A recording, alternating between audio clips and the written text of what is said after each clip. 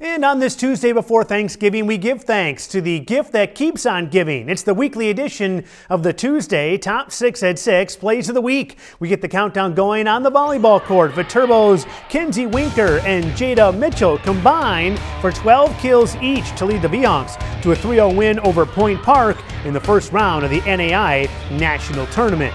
Now at number 5, Cochran Fountain City's Emma Mann. Mann scored 23 points to lead the Pirates to a season-opening win over GET last week. Back to number 4 now, UWL's Kaya Steiner. Steiner put together a double-double last night, 12 points and 12 rebounds in a blowout win over Concordia Chicago. Halfway through, here's number 3, Viterbo's Jack Monis. Monis scored 21 points and hit the game-winning free throws with 0.1 second left to lift Viterbo to an 83-81 win over Indiana Northwest.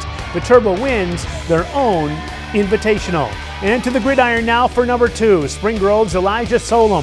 Solom had 3 touchdowns in the Lions' 27-6 win over Fertile Beltrami in the Minnesota 9-man semifinals. Spring Grove playing for a state title on December 3rd. And finally, number 1, that goes to the state champs, Aquinas football. Back-to-back, Colin Kenzemius, 4 catches for 115 yards and 2 touchdowns in the Blue Goats' 22-14 win over Mayville. Aquinas wins the D5 state title for the 2nd straight season, and that's number 1 on this week's countdown.